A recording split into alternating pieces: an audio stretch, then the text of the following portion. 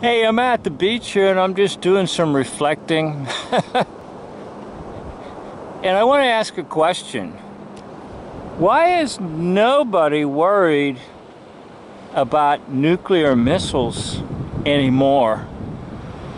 Why is nobody worried about hydrogen bombs? Why is nobody worried about children being blown up in schools from a nuclear attack? It looks to me like the nuclear hoax stuff has found its way out of our system. It looks to me like most of it has vanquished and is gone. So it appears that for a certain period of time, a hoax comes along and scares the bejeevers out of people. And then all of a sudden, that hoax is gone. Just like nuclear war and nuclear missiles and nuclear power plants exploding. Well, you do know that nuclear stuff is a hoax. I hope you know that. And if you don't, I'm telling you right now, it's all a hoax. No one ever had to worry about a nuclear missile strike. No one ever had to worry about a hydrogen bomb. No one ever had to worry about being disintegrated by an atomic blast, because all of it is BS. Yes, that's right. It's all just BS.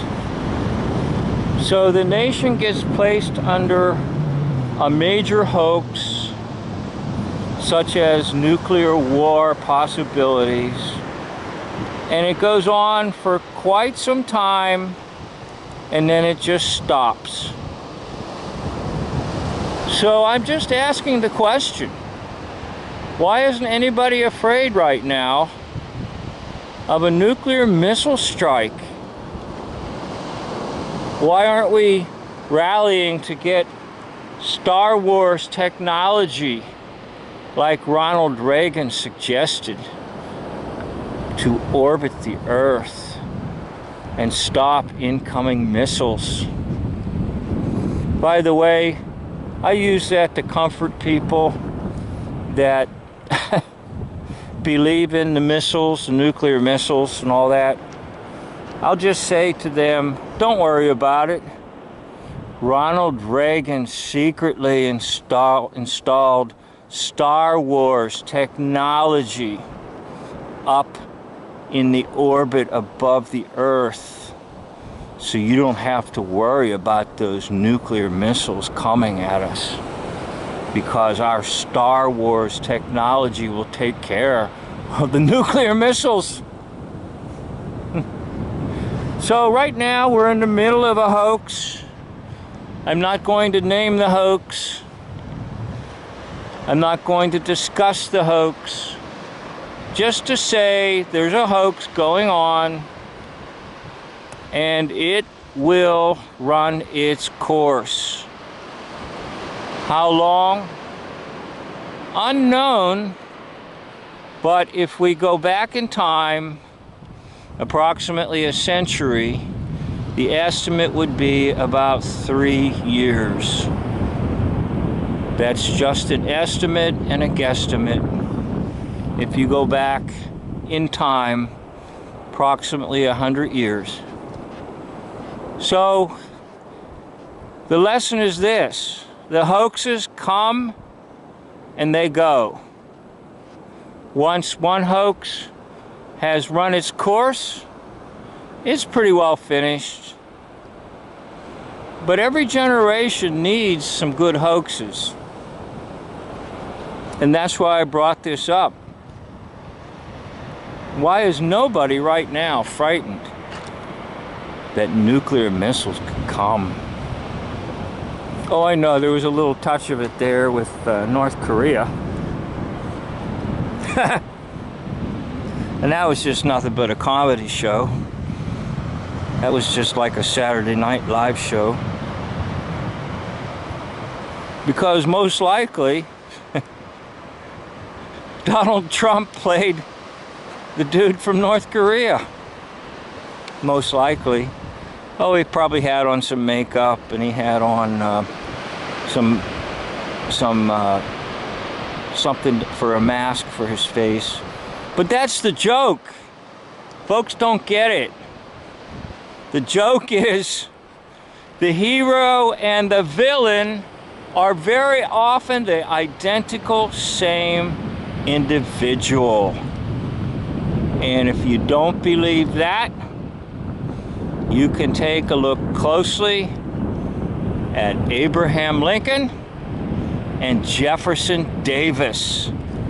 The only difference is Abraham Lincoln didn't know how to style his hair. Otherwise, everything is the same. Jeff Davis was Abraham Lincoln, and Abraham Lincoln was Jeff Davis. So if you really want to look into this, I've got a video. It's about the third video I ever made, and it's called I Fought Myself in a Civil Raw Battle. And I use the word raw, R-A-W, in place of the word war. And I will show you that the Northern generals were the Southern generals for all the battles. In other words, it was the same dude in charge of the North as the South, because it was all hokey. It was all drama and theater. Remember, the theater of war.